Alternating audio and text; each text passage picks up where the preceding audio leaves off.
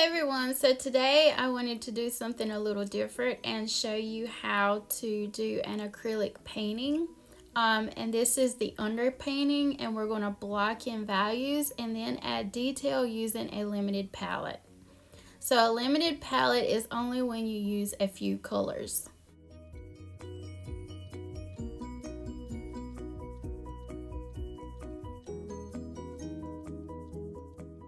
Before starting my underpainting, I want to add a ground. A ground is a layer of color on your paper or canvas. A white canvas or sheet of paper can be very intimidating, so some artists will add a contrasting color underneath their actual drawing or painting before they get started. I use Naphthol Red Light and Quinacridone Nickel Azo Gold to create my ground. I'm starting my painting with an underpainting using a limited palette. I'm only using two browns, a blue and a white, and you can see the colors in this image. And underpainting helps you get your objects in the right place and also get your values correct before you start adding color. So it can help your painting actually go faster because you're not having to figure out where things should be and the correct value before you start adding color. So it's called an underpainting because it's underneath your painting, and that's how many artists initially start their paintings. Alright, so let's get started with painting. First I'm going to block in my shadows, and since we're just doing an underpainting of our colors, we just worry about lights and darks. So with an underpainting, you want to start with the shadows. So I'm going to mix some of my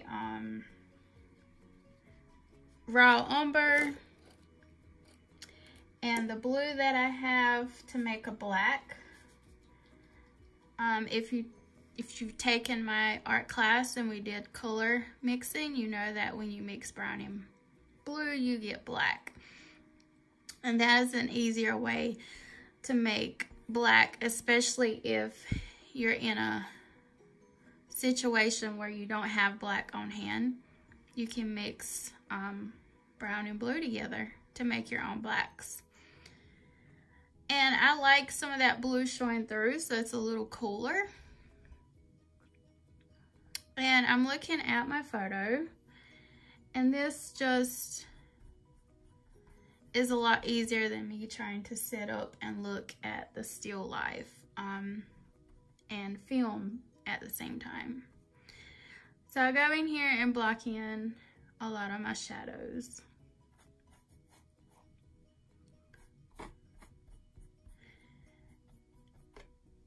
You can always lighten these up, but it's really hard to darken shadows, especially if you add white. They'll get really chalky. So this is why with acrylic and oil painting you work dark to light. Usually. You don't have to. Some people, it just depends on your preference. Everybody has their own way of painting. So I'm blocking in. I have a lot of shadows in that pine cone. So I'm going to block in a lot of that.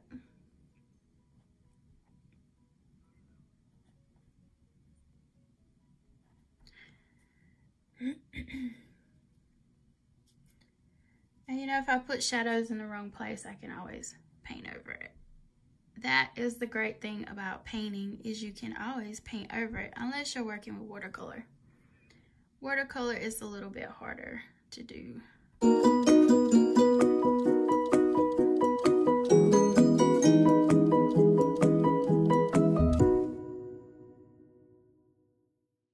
So this is really loose to start with. You're not going to focus on details right now. Most of what you're doing is blocking in things. And this can help you work a lot faster. A lot of students want to focus on details in the beginning, but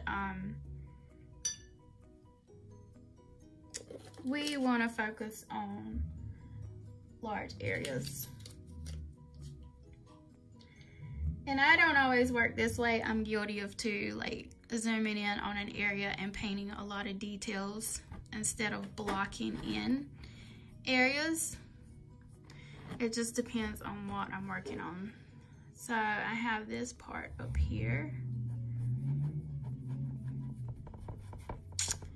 And you can hear my neighbor with a really loud vehicle.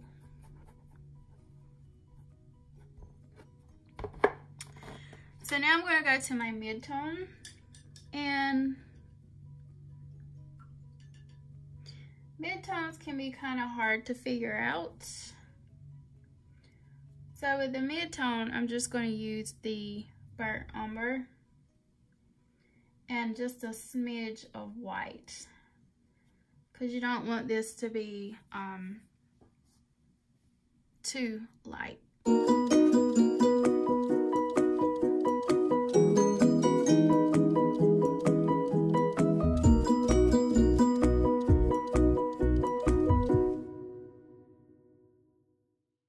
And I'm just looking at areas that are like not highlights and they're not shadows.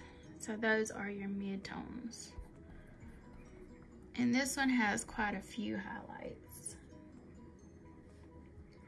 Or maybe not highlights, but lighter areas.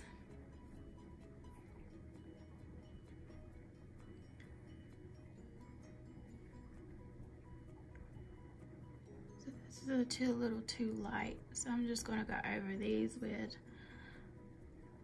just burnt umber.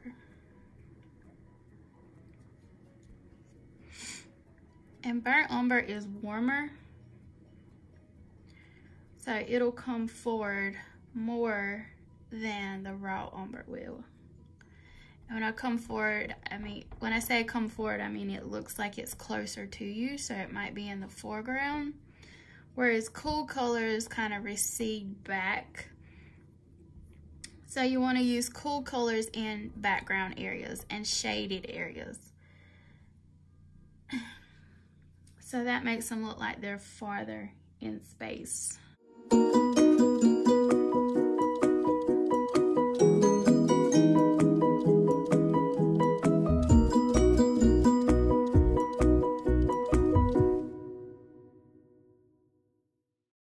So this looks really loose right now. And probably doesn't look anything like my picture. You're probably wondering, what is she doing? But that is part of the process. A lot of students get frustrated when they first start painting because it doesn't look anything like what they're supposed to be painting, and that is totally fine. That's why you just keep working. You don't just stop halfway through or on the first or second layer and give up. So with painting, you layer, you layer, you layer. You keep going and going and going until you get to a point where you're happy with it.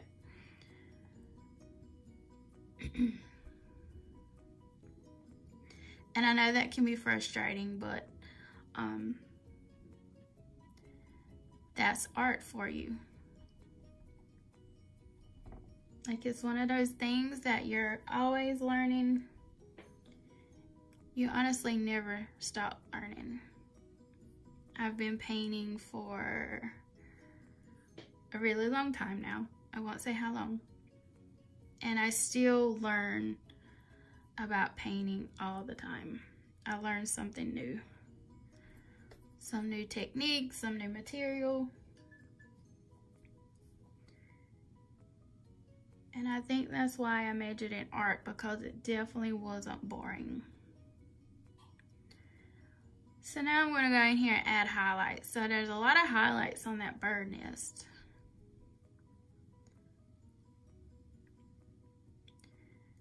And I'm just going to go in here and add lines. So sometimes you wait till the end to do highlights. I like to go back and forth.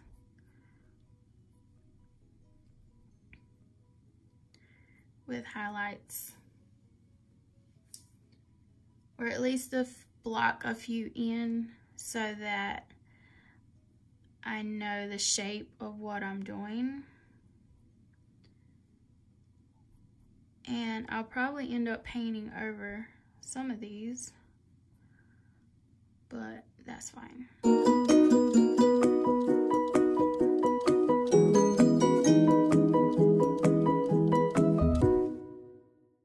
So I add a few on my pine cone just to kind of get the shape of things on here. There aren't a whole lot on there. There are a lot of highlights on this branch here. And especially right here, there's a really strong light source, and it mostly comes from the light overhead.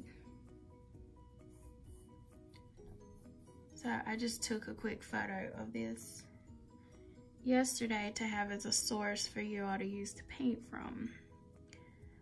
So I wasn't really worried about light source, which was probably not a great idea.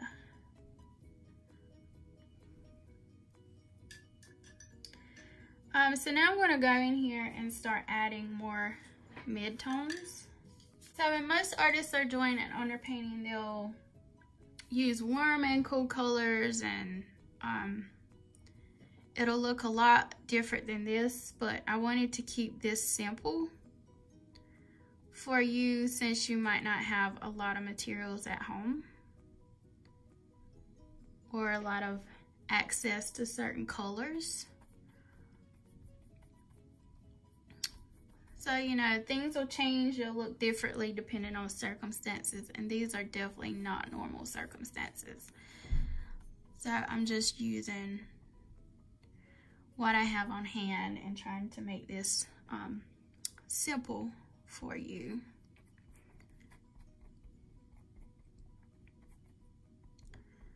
So because I'm using the open acrylics, I can blend.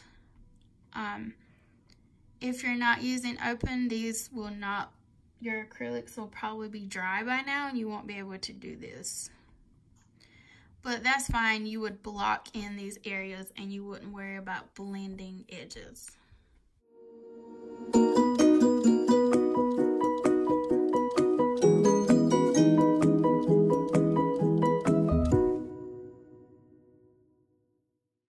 So I'm starting to have some dimension. So these mid-tones in here are really helping with bringing out the highlights and the shadows in some areas. It probably still looks like a bunch of blobs, but again, we just keep working.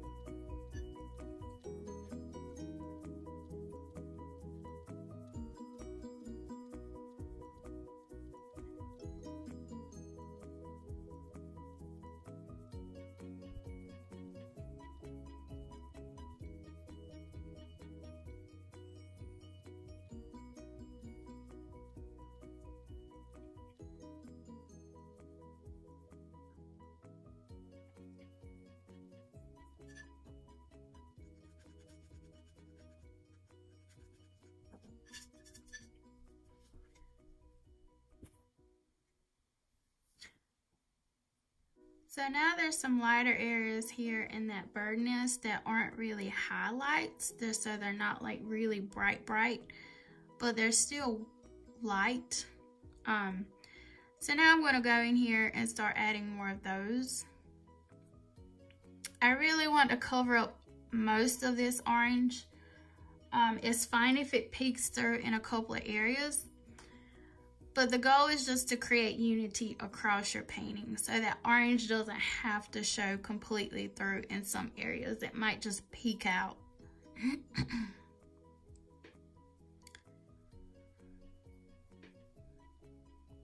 So this is a really light brown. It might look white, but it does have some of that burnt umber in it. And I'm mostly trying to get like the shape of my nest down.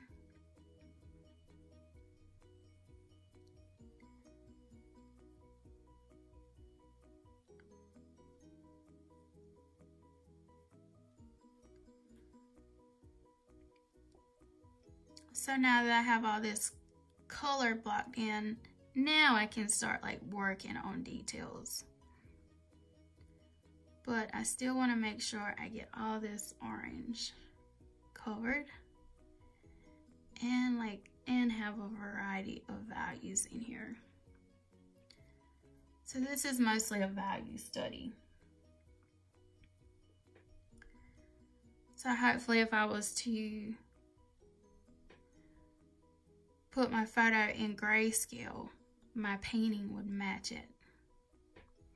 Now to make this easier, you could put a photo that you're working from in grayscale and do your underpainting with, but I know that's not always an option. So it's really good to learn how to look for values. And the more you do that, the better you get at it. It's not just something that happens overnight. It does get a little bit easier. And the more you draw and paint, of course, the better you'll get at it. Same way with seeing color. You know, it doesn't happen overnight. It took me a really long time to understand color. And I'm still learning a lot all the time.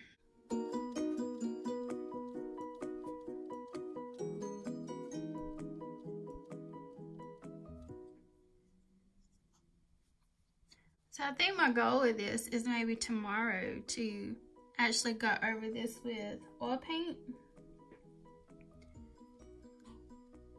So you can see the difference between working with acrylic and oil. I really love oil.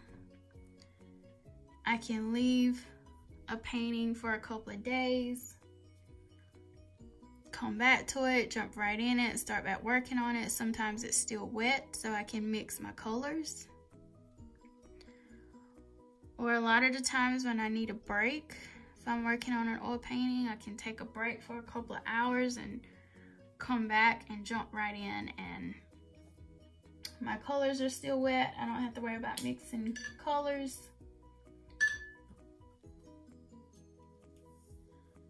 So that's a really awesome thing about oil paint. And with these open acrylics, kind of works the same way. So these are still wet, so I can go in here and blend.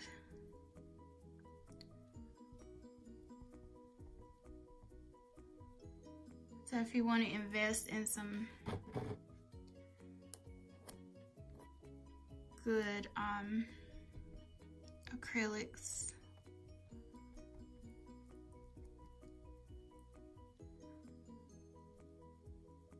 you can try golden. They are artist quality, so they're not meant to be used for students, but if you're really committed to painting, definitely try them out. This is not an advertisement.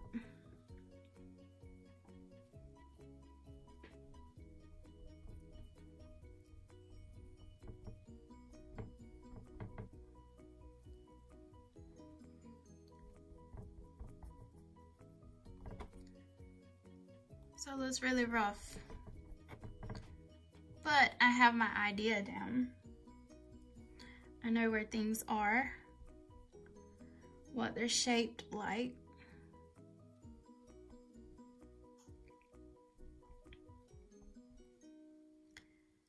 My beetle is not quite right.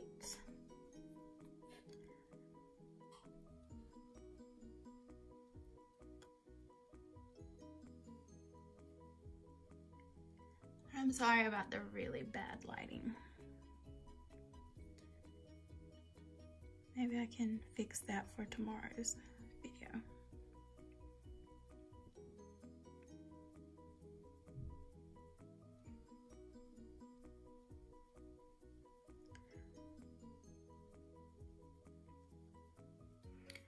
So at this stage, I have everything in what I think is the right place, right shape. And my drawing yesterday really helped with this. So if you're struggling with a composition, try sketching it out first. And that way you can figure out where things are, size, relation, proportion, placement, all that good stuff before you start working on a painting. It really helps. That's why I always stress to my students to do sketches beforehand, because it really makes it easier when you start working on your final and you're not problem solving while working on your final. You figured out all those issues before you get to your final drawing. So I'm going to let this dry for a few minutes and then I'll come back and we'll add some more details. My paint is mostly dry now, so what I want to do is go in there and start cleaning up some of the edges and work on the values a little bit more. So at this point, this is when I could start adding details. But since I'm going to do an oil painting demo tomorrow, I think I'm just going to leave it very loose. And I can add details with oil paint in there. Right now, I just want to go in here and cover up some of these orange spots and break up some of these really large areas of highlights a little bit. Acrylic paint can sometimes be a little transparent. So I'm painting over some of these highlights without completely covering them. It just takes it down a notch. So tone them down just a little bit.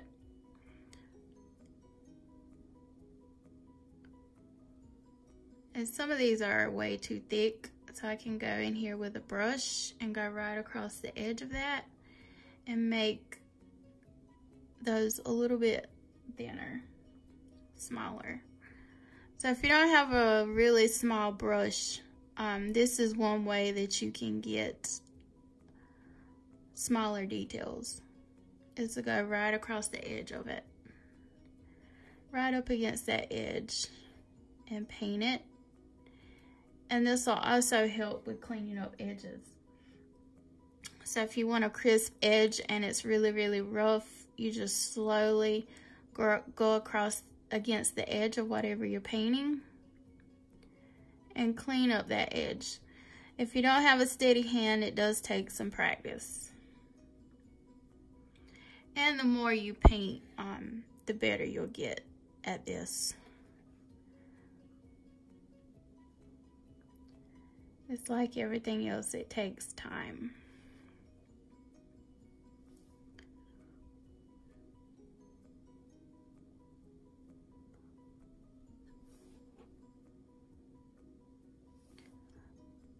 Right now I'm just going back and forth between highlights, midtones, shadows, and cleaning up some of those areas.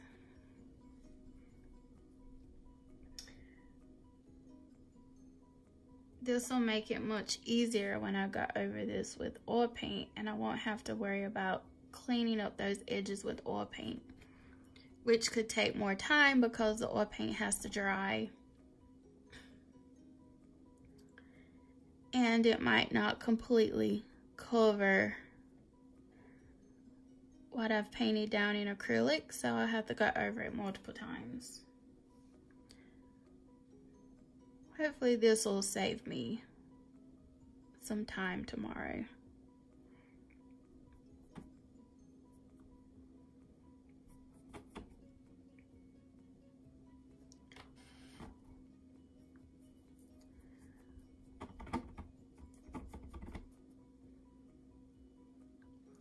I want to clean up this edge across the top.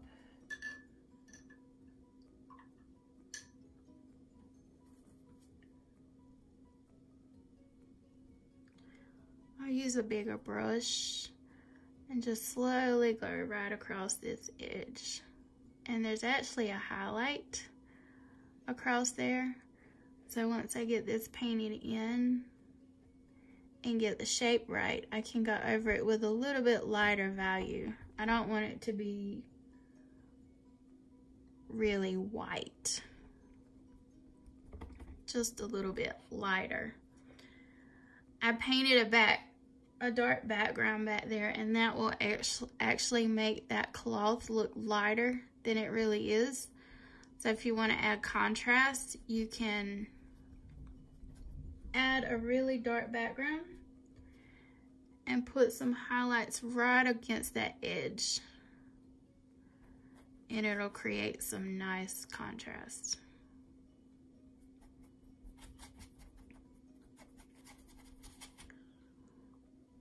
I like this rough edge in here, especially with painting from observation. I like to see layers underneath.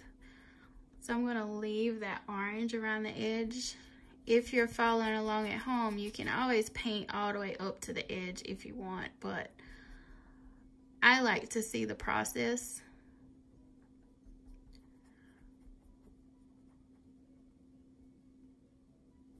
So I leave it. I'm gonna leave that edge there. I'm gonna go here. There's a really light highlight here where the light is hitting it, and here. So now again, I'm blocking in. So some areas were darker than they needed to be. So at this point, I can go in there and start adding some nice highlights. Cloth is one of my favorite things to paint. You can get all these nice colors and values in there, and you don't have to worry about it looking exactly like what you're seeing, because cloth changes.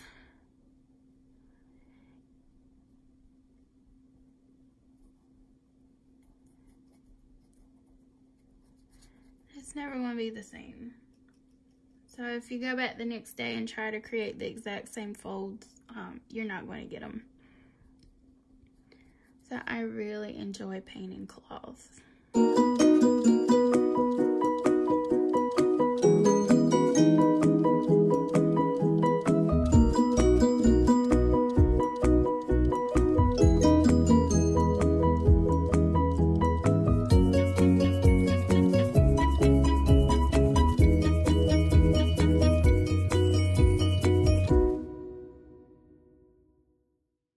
You want to clean your brush in between,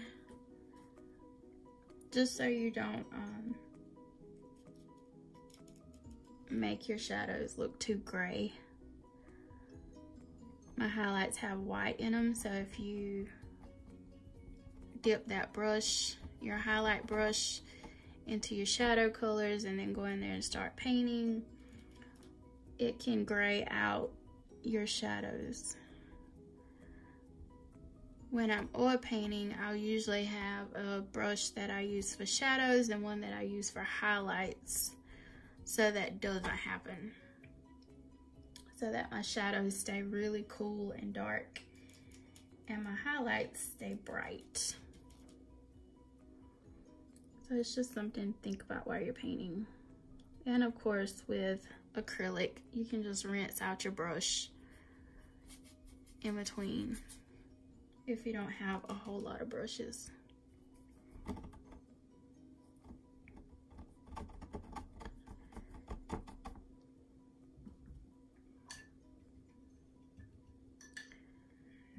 So I realized that I forgot a fold back here.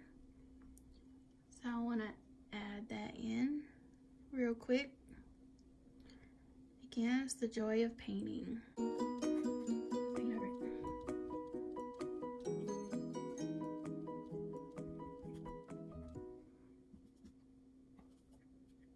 And there's a highlight that goes across this ridge for that separation.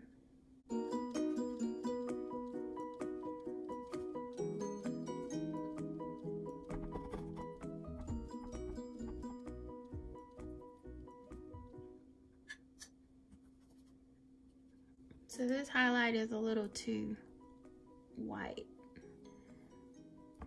So I go in here with some burnt umber and get rid of that or paint over it.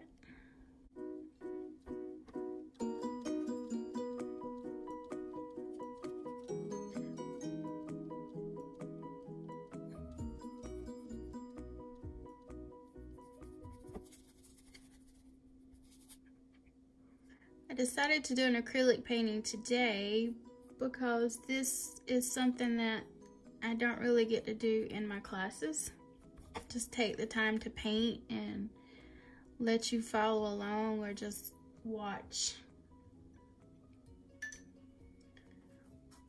So I hope this helps you out a little bit and you enjoy it.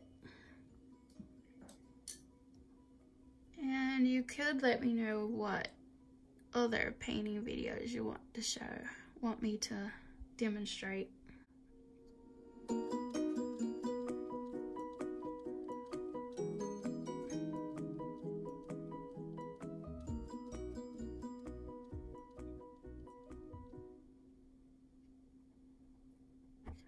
So this is a little bit lighter than I want it to be, but my background is really dark and that needs to be lightened up a little bit, so I can make that pine cone a little lighter than it should be. And here on my beetle, there's highlights.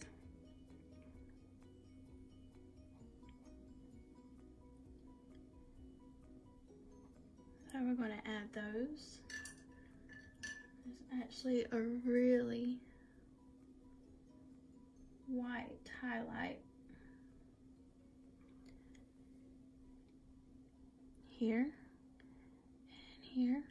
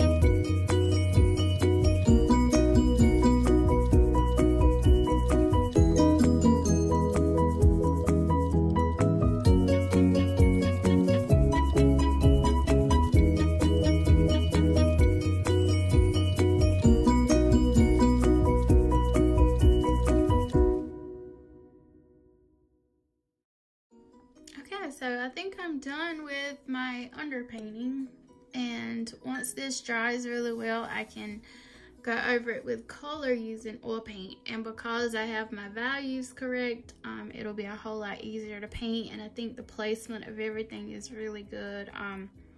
So my oil painting should go fairly quickly.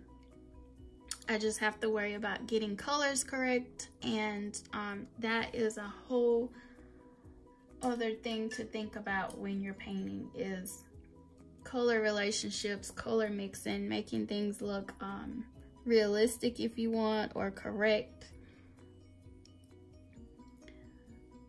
And there are a ton of color resources online for that. So we will stop here for today. Put my little legs on here. And as you could see, I could just keep working on this for probably another hour, but you have to get to a point where you stop. Okay, so I'm at that point right now where I think I should stop. All right, so stay tuned for tomorrow where I show you how to paint over this with oil paint and add color. All right, see you later.